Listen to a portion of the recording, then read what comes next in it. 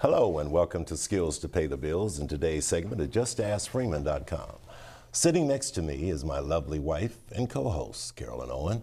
Our special guest today is nationally known elder law attorney and is the founder and shareholder of the estate planning and elder law firm P.C. He has represented over 6,000 clients throughout the Washington, D.C. metropolitan area.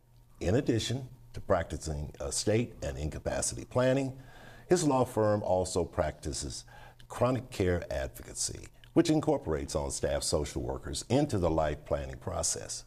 Now, prior to founding the law firm, our guest worked as a trust officer with First American and First Union banks, during which time he was responsible for over 100 personal trusts with market value assets exceeding $40 million.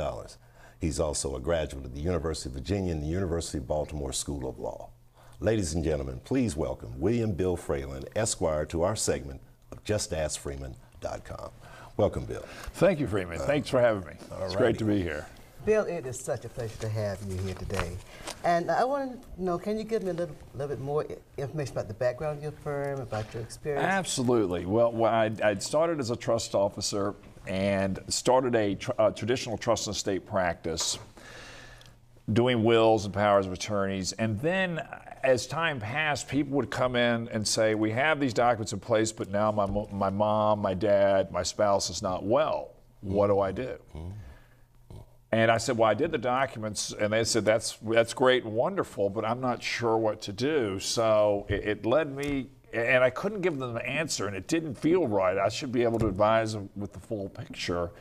So what happened is that eventually I would consult with social workers who said, oh, this is what you need to do.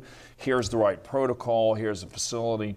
And eventually, in the firm, we added social workers, which the first attorney in America was the first person named Tim Tekes out of Nashville. In '92 was the first elder law attorney to have a social worker.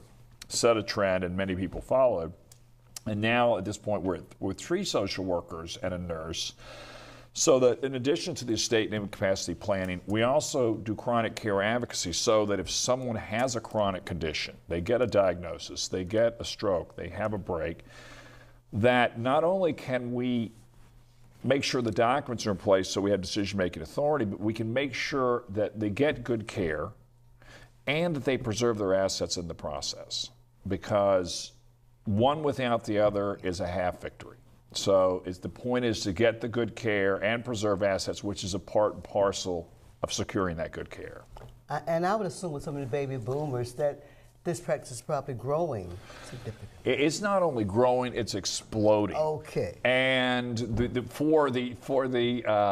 what used to be known as the sandwich generation, they're now called the panini generation, because not only do they have work and children, but they have aging parents, and so they're under pressure from both sides. And with the aging American population, it's just growing by leaps and bounds. And because in the 50s, we drank, we smoked, we ate eggs and bacon for breakfast, and we had heart attacks at 50.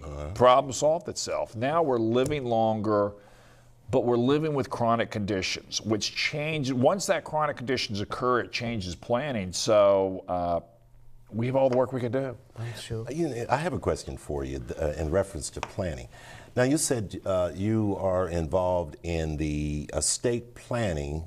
Does that encompass retirement planning, where you use specific products in addition to the different types of documents that are needed for living trusts? Well, absolutely. With estate planning, there's a number. I mean, with estate planning, you're planning when bill passes, what happens. And some common products are, for young families, it's a must, life insurance. Because if you're gone, how are you going to pay to educate your children? Income, yeah. The life insurance, or how is your wife or your husband going to carry, to replace your income? And so, or we could say, while they're doing the planning, disability income. If you get disabled, I mean, you may not be dying, but again, these are issues that a good advisor can help you with and say, here are the things to think of. But insurance, long-term care insurance, or looking at paying for the cost of care, paying for funeral services, all of these things that are things that could be considered now while you're competent, so you can make informed decisions.